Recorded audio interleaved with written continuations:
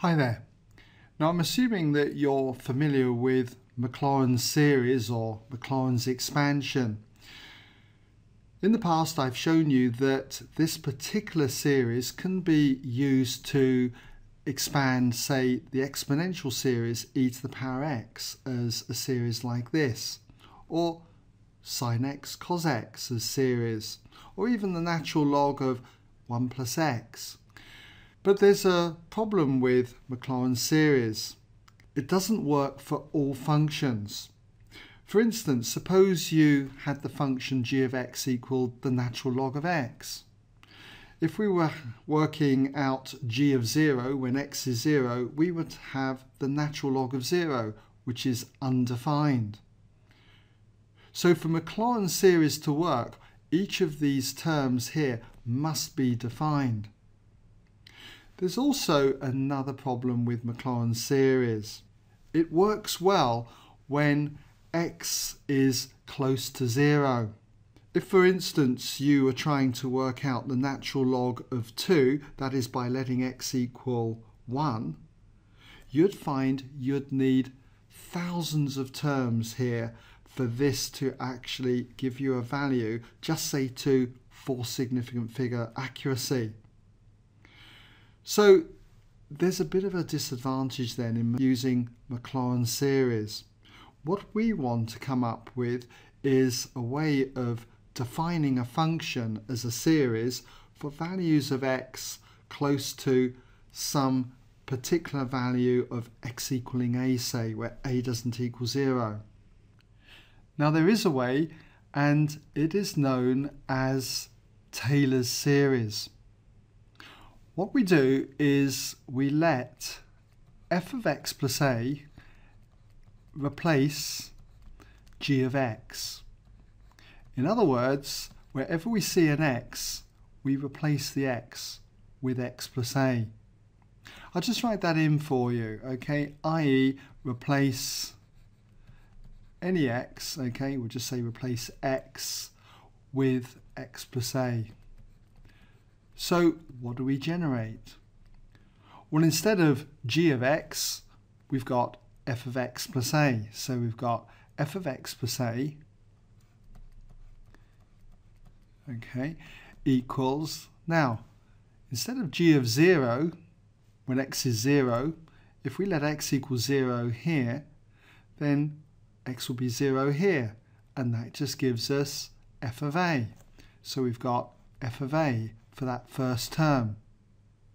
And for the second term, this requires us to differentiate g of x first of all and let x equal 0.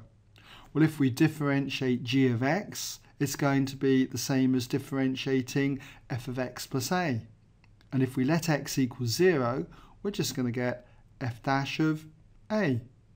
So in place of g dash of 0, we're going to have plus f dash of a. And this is multiplied by x. So we just put that then as x. When it comes onto this term, by a similar argument, what we get is f double dash of a divided by 2 factorial multiplied by x squared. The next term will be f treble dash of a over 3 factorial multiplied by x cubed. And it goes on like this. The series goes on until we get our general term, which is now f differentiated r times over, where we let x equal a, and we divide this by r factorial and multiply it by x to the power r, and we have other subsequent terms there. And what we've generated here is one version of Taylor's series. In this version, what we do is we generate a series in ascending powers of x for f of x plus a. Now there is another version that we can generate, and we get that, if I just put here or, we get this other version by replacing any x with x minus a. So we'll just write this in, replacing x with x minus a. Then if we do that, if I replace x here with x minus a, we get x minus a plus a, which is just simply f of x. So we've got f of x,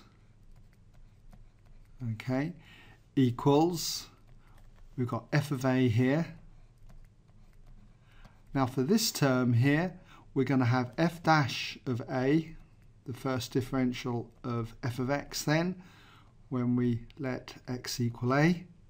But when we multiply it by x, that x is replaced with x minus a, so we get x minus a here. For this term here, this is going to be plus f double dash of a divided by 2 factorial. And again, instead of being multiplied by x squared, it's now multiplied by all of x minus a squared. This term here would be f treble dash of a all over 3 factorial, and it's now multiplied by x minus a all cubed. And in general then, you've got your term which is going to be f differentiated r times over, where x equals a, divide it by r factorial and multiply it by x minus a to the power r. And again, this will carry on for subsequent terms.